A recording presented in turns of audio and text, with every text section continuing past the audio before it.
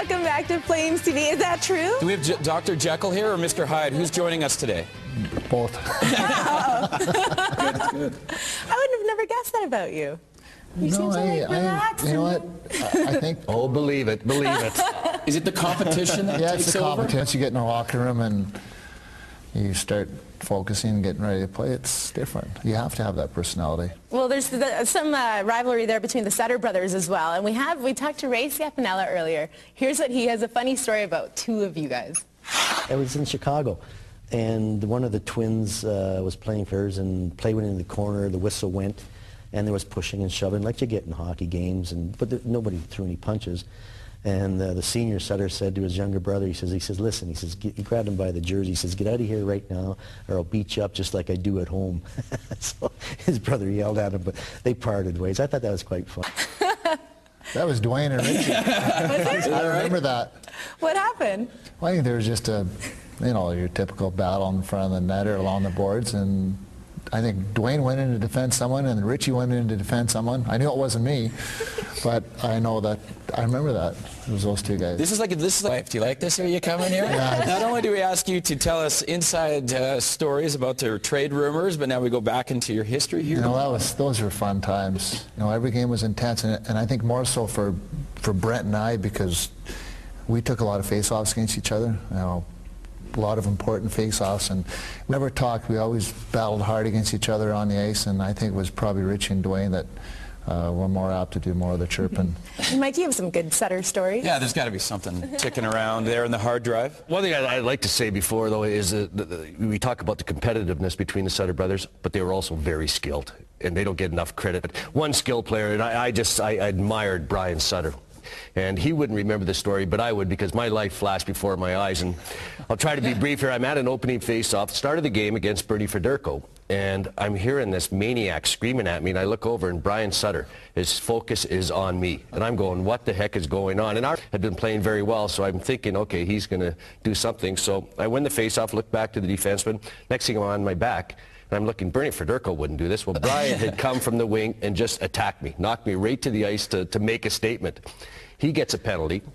We score on the power play. So my mouth, sometimes I get flat, I think, and I'm going to go up to Brian and say, thanks a lot for the penalty. You gave us the first goal of the game. And just as that's going to come out of my mouth, I'm thinking, hey, I want to wake up the next morning healthy. I don't want to have black eyes and cut lips and everything else. So I kept my mouth shut, thank God. But that was Brian Sutter. He, right at the very start of the game, he was going to tell us that, hey, this is going to be a tonight. Ron, good move on his part? Probably.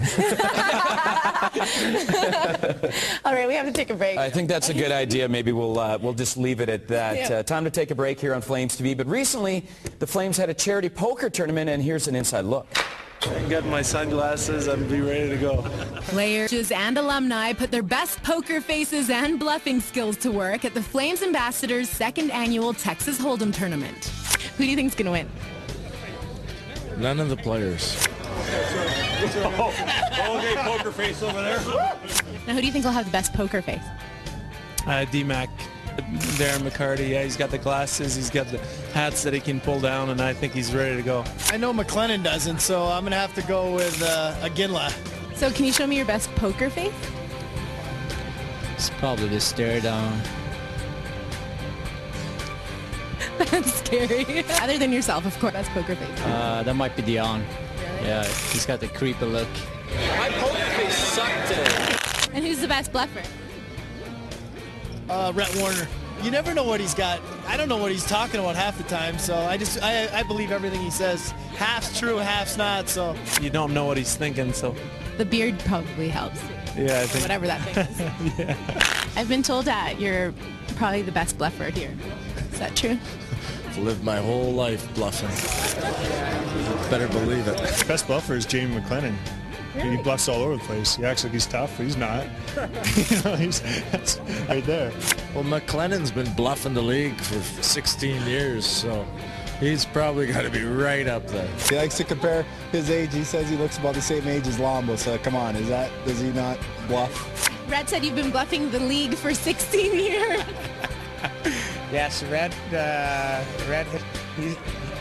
when you live in glass houses, you shouldn't throw stones, put it that way.